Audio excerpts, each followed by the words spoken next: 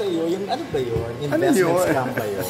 Ay, yung ano, yung Bitcoin? Oo. Hindi ko alam. Somebody sent it to me. Pero hindi totoo yun. It's not true.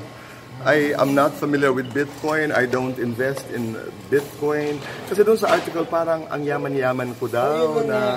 Hindi. I worked hard for the money.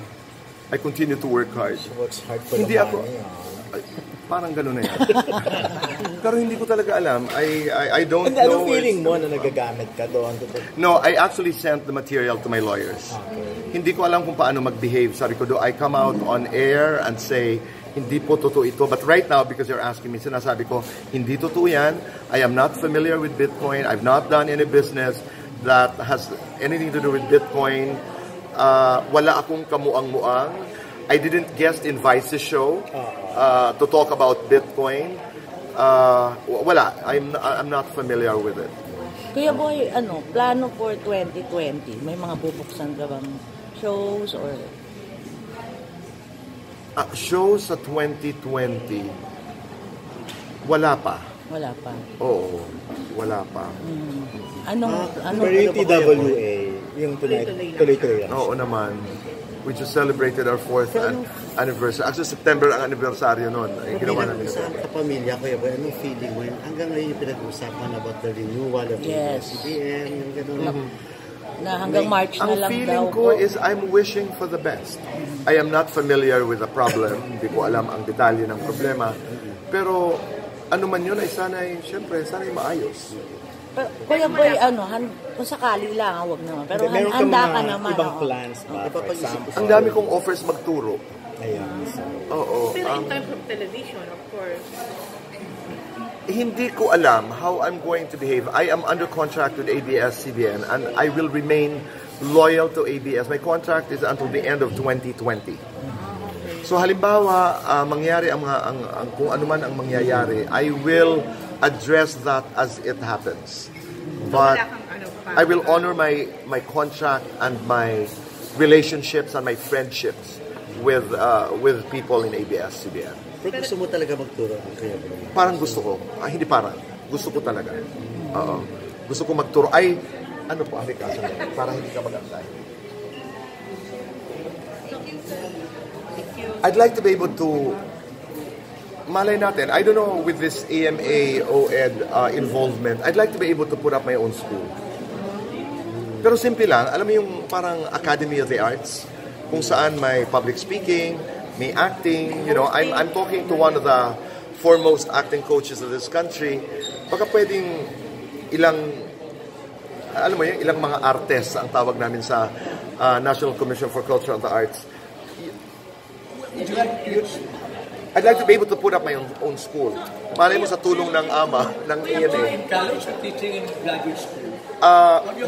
Both. I can do both. Do you know how many students there are in a college class? Alam ko naman. In Buwas Hayas, 50. Oo, mga ganon. Actually ngayon, ako'y umuupo na sa mga defense. I've been invited to be a panelist in dissertation defense or masteral defenses. Umuupo na. Kuya Boy, di ko pa alam, pangarap lang, nasabi ko lang ngayon. Para pangarapin mo na parang... Correct, pinapangarap ko lang. Yes. Naawa na ako sa kanya. Ano nga? Madali na, go. Ulitin ba ngayon, mas lamang kayo yung magturo, magputap ng academy, kaya magkaroon ng talk show? No, hindi ako nag-iisip ng talk show dahil sa kasalukuyan, I'm doing 4. I'm doing Your Moment inside the cinema on cable. Bottom line, I have Tonight with Boy Abunda. And that's the only reason why, ang hirap sagutin, are you thinking of another show? Parang, I'm doing a lot. That will always be a priority. Kuya Boy, nung nagkaroon ng mga issue with Barretto, parang nagkaroon ng ng clamor na sayang, walang dapat, walang ganyan. Ikaw ba, hindi mo nami-miss yung... Namiss ko. At saka nakaka-flatter naman at hinahanap ng taong bayan yung the buzz. Pero you also have to be realistic. After the issues, what? Diba? Hindi ka naman pwedeng magtayo ng palabas ng show na... special? Oo, siguro. That's a nice idea. Why not? But, there are economic considerations. Is it Is it economically viable? May mga ganun. Pero naisip, siyempre nakakamiss, di ba? Buhay ko yun ng ilan ba? 15, 16 years? Kasi kayo lang yung pwede magbusisi ng issue na, di ba? The way you do it. Thank you for saying that, Alan. Nakakamiss. Nakakamiss siya.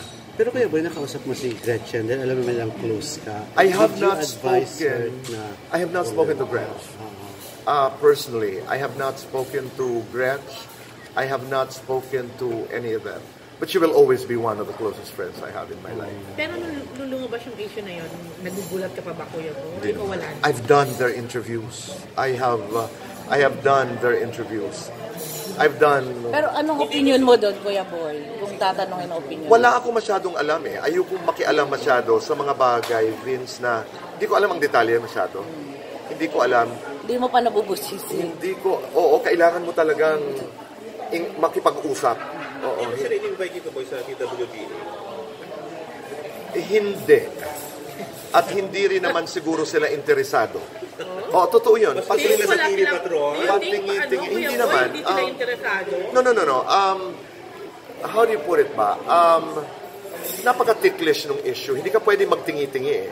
Kaya tama yung suggestion nila na sana kung meron kang package ng The Buzz na bubusisiin mo talaga. Pero kung magtitingi-tingi ka, bitin.